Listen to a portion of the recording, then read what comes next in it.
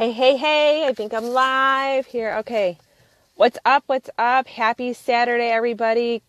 Hopefully this makeshift rigged phone holder holds up. So I take a hair tie, but I do not have one of my really stronger, sturdy hair ties, and I put it around the rear view mirror, and I makeshift this. Anyways, we'll see how this works, guys. And I know I normally do not. Actually, I'm enjoying coming live. I did a training small training this morning inside one of our prospect groups, and I actually like going live on a Saturday. So, Julie Burke coming to you live. How's everyone doing as you tune in? Let me know where you're tuning in from. I'm going to be talking to you how to take a cold prospect and turn them into a hot prospect. Boom, immediately, okay, through social media with authenticity. So this was a question I was asked, so I wanted to come on and do this live today because my son is in Pump It Up at a birthday party, and I'm sitting here bored out of my flipping mind. Anyways, he's almost 8 years old, so it's that time in your life as a mom where you're do I stay or do I go? Right? For birthday parties, when you drop off, you're do I drop off my kid or do I continue to stay at these parties? And now I'm pretty much just dropping him off and letting him do his thing. So I'm in the parking lot of Pump It Up. We had soccer today. I'm at Pump It Up. Then guess what? Right after here, I got to take him to football. So it's been a crazy Saturday. Let me know. Drop me a comment. Let me know what you're doing on the Saturday. And of course, I don't know if you could see my back window. It's raining. It's gloomy. I know, right, Lisa? Go pump it up, right? Get him to burn out some energy. Our little one had soccer this morning. It was his first game, so it was super exciting. But yeah, let me know where you guys are tuning in from, and let me know what you're doing on this Saturday. And also, you want to share this out because I'm going to be talking to you about something that is always a question I get. And recently, Megan asked me this question. She sent me a message, and I wrote it down here. She's like, hey, I would love for you if you could talk about how to be authentic in my post while attracting and engaging with an audience that I do not personally know. So I'll talk about two things. I'm going to talk about posting, and I'm going to talk about when people actually do reach out to you. I'm sorry, I keep getting all these notifications. So this is super important because I have built literally my entire business on social media. So if you don't know my story, and if you are new to who I am, my name is Julie Burke. I'm the founder of CreateSuccessWithJulie.com. I have a training company, and I am also a network marketer. I've been in network marketing now for 6 years. I've built 7 figures inside the space of network marketing, so I know a thing or two, right? And with my new company, I started last June. Literally, I want to pinch myself every day because I have grown that I've 10x what I've done in my previous company in the matter of 10 months. So pretty cool there, right? And again, building 100% online. Hey, what's up, Dana? North Texas. Yes. Is it warm there? Is it warm in Texas? I don't know. It's pretty nice here in Chicago. It's 50s, but it's just gloomy. So anyways, and what I specialize in is really helping home-based business entrepreneurs actually build their business from home. All right. Because guess what? I had a business where I was doing parties and I was doing coffee shop meetings and this and that. And I will tell you right now, that is not the way that I really wanted to build. So how do you build authentic relationships? I feel like this is one of my fortes. People are like, how have you built such a huge following utilizing your business page? And it's because I have literally put in the time, and I continue to put in the time to build these relationships with people, with all of you day in and day out. What's up, Bill? Bill's in the house. I miss you, bud. Bill was somebody I worked with in my prior company, and just an amazing human being. I love him. So thanks for tuning in, Bill. All right. So I want to answer Megan's question because this is double-sided. So first of all, how to be authentic in a post. I don't know if I have this perfect answer, but what I'll say is this. When you're posting on social media, something I've always been taught from day one inside of this profession. When I was introduced to network marketing 6 years ago, you guys no clue what network marketing was. I was completely like that person where I had no negative connotation, what have you. And it was a good thing, but then it was also a bad thing, because then when I did get my first, you're in a pyramid scheme, I really took it to heart, like what are you talking about? However, getting that objection allowed me to go and realize I really need to become a student of the profession and dive in and really understand this. So what I was taught was, from day one, create curiosity and just show your lifestyle. Like, just raise awareness, offer the value. I mean, I was taught this 6 years ago before we're even talking about this. Create the curiosity. Don't put my company name out there. Don't, put what product I'm taking out there. Like, I just was taught this way. So I started utilizing social media in that way. And I put my very first post. Do you guys want to know what my very, very, very first post was that brought in 45 people? If you do, drop me a yes in the comments, and I will let you know what my very first post was. And I laugh about it because it was 6 years ago, when it wasn't like, oh, you got to use emojis and for the algorithm, and you have to post like vibrant pictures. And now people are using like the video animated pictures. I mean, it's getting kind of crazy, but this is what's happening with social media. So Linda says yes. Michelle says yes. Dana says yes. Nicole says yes. Okay.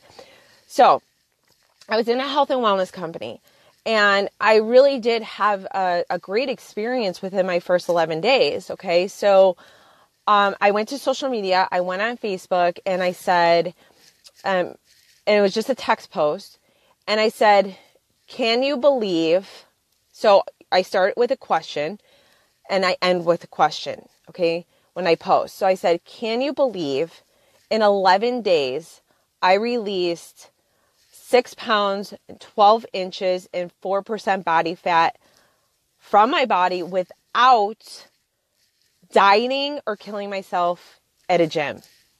Isn't that amazing? ?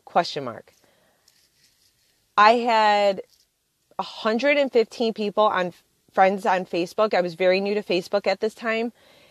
And out of everyone that responded, I had 45 people say, what the hell are you doing? Like, what is it that you're doing? Oh, I'm sorry. If you have kids around and you're watching this, I'm sorry. Should not say that word.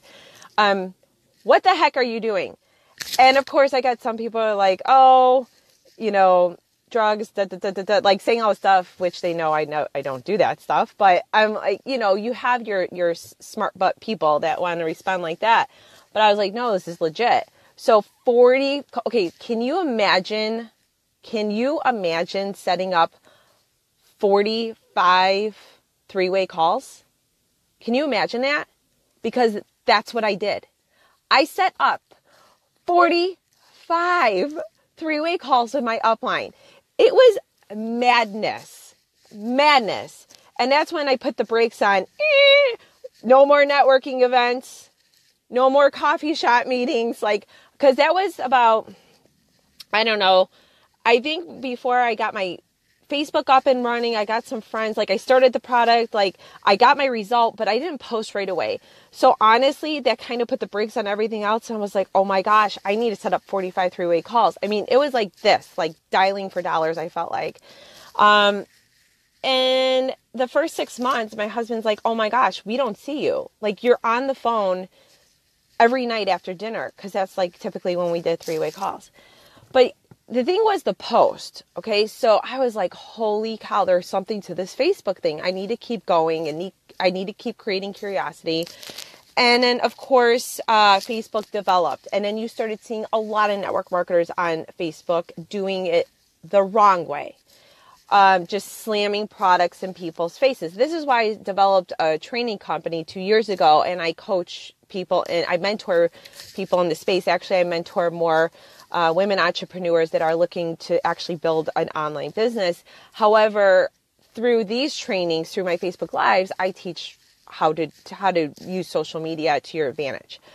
So when you're posting, you want to always post and think, is this attractive to the other person? Would I respond to this? So I always, when I go to social media, and I'm going to talk about Facebook because that's my jam. That's pretty much where I built my business. I know I'm on Instagram, but I don't do much with Instagram marketing. It's really Facebook marketing. And so, so when I say social media, I mean here, I always say, if I'm looking at, I'm scrolling through my feed and I see like a post that goes through, which has happened with one of my old team members from my prior company, of posting about their shake or their this or their that.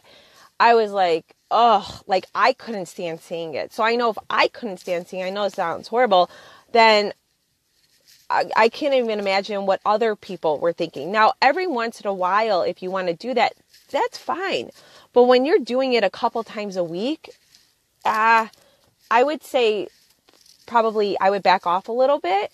I would like really just put out 1 or 2 power posts a week around your opportunity or your product. I mean, honestly, other than that, comes down to lifestyle. It comes down to what you stand for, your passion, what it is that excites you, the value you want to give people. What do you want to educate them in?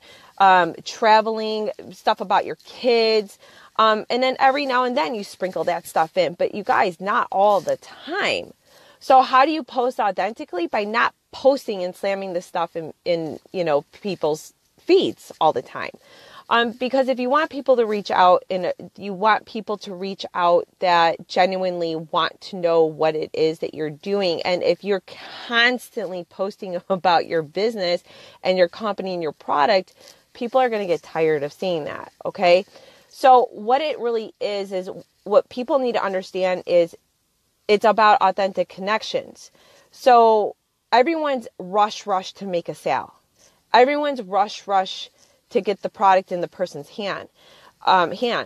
But you kind of have to understand that you have to massage the process, meaning like you can't just go in for the kill. And that's why we talk about, we're such this information age of where we talk about content, right? Like educating. So when people think of me, they think of a mom. They probably think of, well, she shoots it straight. She's no fluff, because if you know me, you know that's how I roll. She's into health and fitness. She likes to have fun. She travels often. She is, great at marketing. She's a network marketer. So that's what I'm saying. Like, so how do you want to be perceived in the other person's eye? Sorry, someone's just calling me. So that's tip number 1. Now I'm going to flip this and I'm going to say, okay, now what if you do put out the power post and you are highlighting a team member for rank advancing, or maybe it's your own rank advancement, and you share it through a story, you guys. You're not just highlighting and saying, yay, I won this trip, right? Like I just won a trip, all expenses paid, crazy, in 10 months in my new company, all expense paid trip to Mexico with some of the top leaders. Like I pinch myself. However, I'm not parading it. That's, I would post through sharing a story. That's what makes it more powerful. So if somebody is reaching out and they're like, raise their hand, like, hey, I want to know what it is that you're doing. Okay. Here's a couple things of what I would do if this is a cold person. Okay. So number 1, I post everything public. I do. Even stuff with my kids. I know that some people are kind of weirded out about that. That's fine. Then just change the setting to friends. It takes like a hot minute, like not even a hot second to just change it to friends. But when you're posting stuff like power post or highlighting or sharing your story or what have you, you want to post that public, right? Does that make sense, you guys? I want you to understand, like, people are always worried about like privacy. You guys, there is no privacy in this world anymore. I hate, if you're on social media, you're here to play, like there's not much privacy anymore. I know it sucks, but that's the way our world is. So does that make sense? Right? If it does, drop me a heart below. And if you're still with me up to now and this is good, drop me a thumbs up. Let me know. Because this is the next step. And this is where most people get tripped up, you guys. Oh my gosh, they reached out to me. Now what do I do? Like, what? So this is what I need you guys to understand. How you carry a conversation online is exactly what you should be doing. Or I'm sorry. How you carry a conversation offline is exactly how you carry it online. There's no difference. There's no difference. But here's the advantage of online. You could go, so let's say this cold person, you're like, oh God, who's this person? I don't know this person. And somehow you ended up in your friend Betty's feed, and then their friend Susie saw Betty's post that she liked your post. Now Betty's looking at your post. You know how many times I met people from that? Through somebody else liking my stuff or commenting on my stuff, that their friend saw it and now is in my feed, and we're not connected through social media. It's pretty cool, right? And so I'm like, who's this person? So this is what I do. I will go to their wall and check them out. Okay. And guess what? I have friends that I don't know who they are. So I still will, even if I'm friends with them, go to their wall, check them out. And I will see, okay, are they a mom? Like, I'll find commonality. I'll find this common ground. Now, Sue reached out to me and she's like, hey, Julie, I saw your post, would love to learn more about X. So this is what I do. I would respond to Sue and I say, hey, Sue, awesome. Super excited to give you the information. I'm going to private message you right now. But before I do that, I'm going to go to Sue's wall. I'm going to send her friend request because she reached out to me, and I'm going, if we're not friends, and if we are friends, I'm going to go see who the heck Sue is if I don't know. Because even though you're friends with people on social media, doesn't mean you're really friends with them. Does that make sense? Right? Like, I have 5,000 friends, which I probably need to clean up, but I'm not exactly friends with all 5,000. So I want to go see what they're about, find the commonality. Okay. And then carry on the conversation as if I was offline with them. Just like if I was meeting Sue at a coffee shop, or she was the waitress or what have you. It's really no different. And I'm not slamming the stuff in Sue's face. You know, I have no hidden agenda. So Sue reached out to me. So this is what I would say. I would go to her wall. Like I said, maybe Sue's a mom. I'd say, okay, cool. How many kids does she have? Okay, great. I'm a mom. I can relate. So I go to her private message her inside Messenger, which is a tool I use daily and my team uses daily to build our business, which is outside of Facebook. Okay, so you need the Messenger app. And then I would just start the conversation. Hey, Sue, what's up? Super excited to help get that information into your hands. But you know what? I want to back up a second, and I really want to ask you, what is it that interests you in my post? What exactly do you want to learn more about here? Are we talking about the product? Are we talking about the opportunity? Are we talking about weight loss? Are we talking about anti-aging? Like, right? Like, I want to take stock of where Sue's at so I can make sure that I'm getting Sue the appropriate information. Because the last thing we want to do is assume with our prospects. Okay? I'd ask her that. And then let's say Sue was like, I could definitely use some more energy. Well, guess what? I already know Sue has children. And so I can send her a message back and laugh and say, oh, lady, you know what? Trust me, I totally can relate to you trying to keep up with my two boys. I see you have kids too.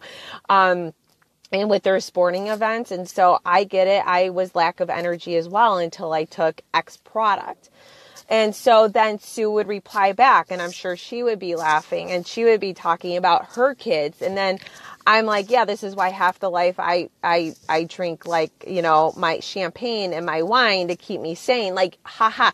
You know what I'm saying? Like, you're just starting to form this relationship that's relatable. Does that make sense? This is how I work with my prospects. This, exactly, you guys, right here. It is so relaxed. It is so authentic. It's so genuine. And I don't care if they join or not.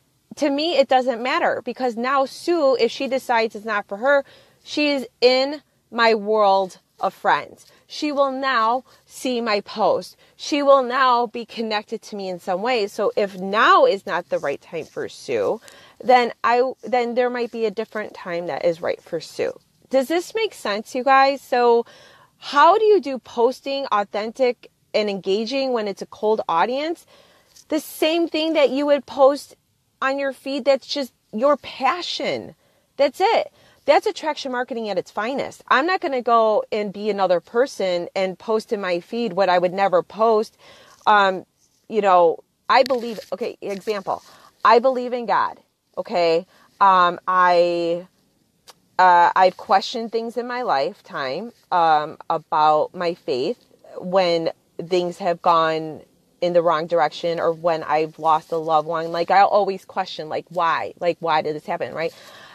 And I have faith and I believe in God and I go to church and all that. However, if I started like preaching the word of God all through my wall, my friends would be like, is she okay?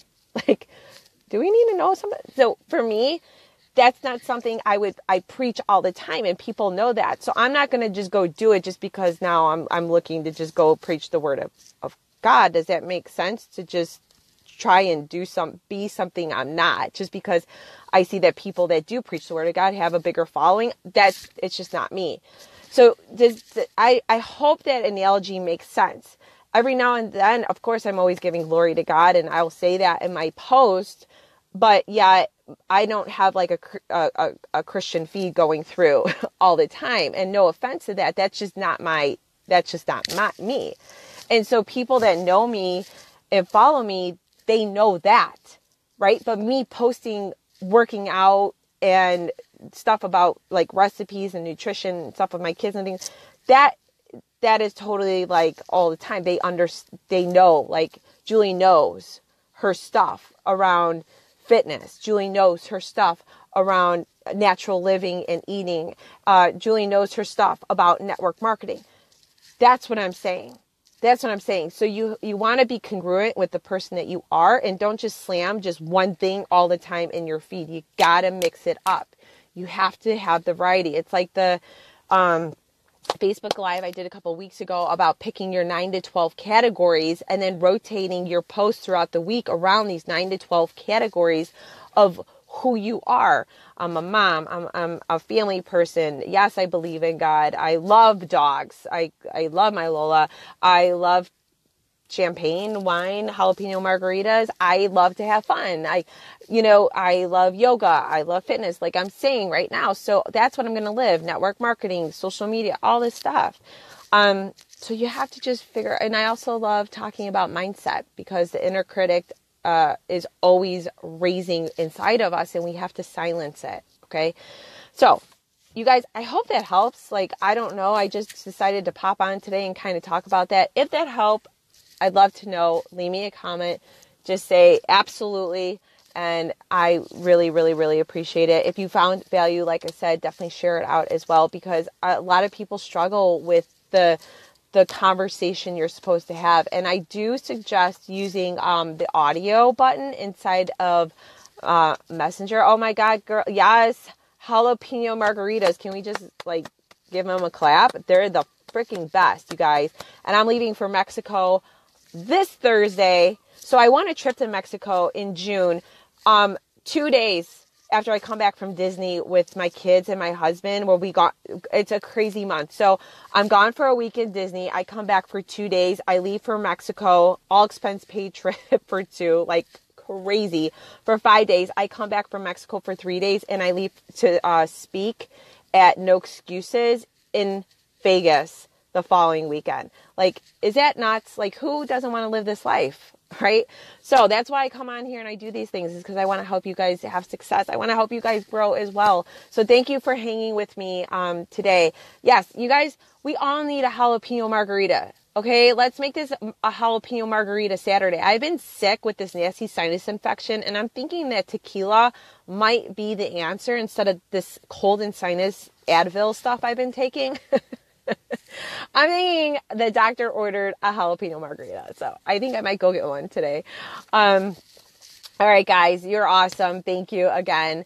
And again, I hope you found value in this. I need to turn off my notifications. Have an awesome Saturday, everyone. Talk to you soon. Bye.